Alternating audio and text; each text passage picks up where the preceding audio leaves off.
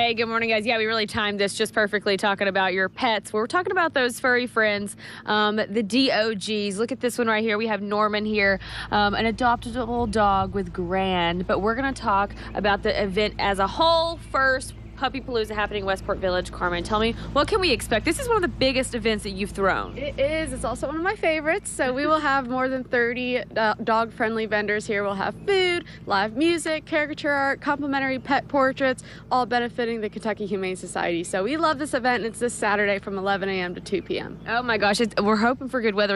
We've gotten some sprinkles this morning, haven't we, John? So Norman's handling it well through that thick coat. I'm sure he can't feel a thing, right? Yeah, he likes being outside, so the elements don't bother Norman. He's happy to be here. So talk to me about what Grand is and what you guys do. Sure. So Grand's a non-profit organization, dog rescue. They've been around 26 years.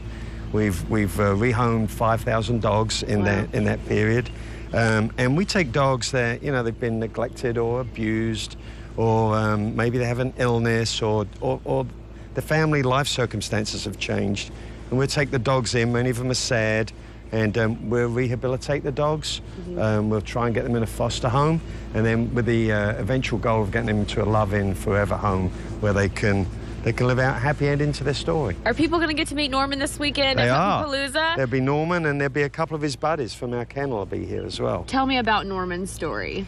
Norman, it's a sad story with Norman. He was actually adopted, and his owner left the state without telling anybody and left Norman in an apartment. He was in there for 6 days, no food, no water, until the property management came and found him, and then he found his way back to Grand, and now he's in our safe hands. Oh my God. As you can see, he's doing very well. I mean, Norman has not stepped one paw out of line this morning. He's a wonderful boy. Would you say that he's food motivated? I think he knows you have some treats in your pocket. He's been chewing at my front pocket here because he knows I have treats. So yeah. Oh my goodness. And so you guys are located pretty close to here. Yeah, we're in Linden. We're probably less than a mile down the road from Puppy Palooza, and we have a lot of dogs at the kennel right now. We have about 10 dogs in there, Norman being one of them. Oh, and Norman's looking for his forever home, and I just think that maybe this weekend at Puppy Palooza, he might find it.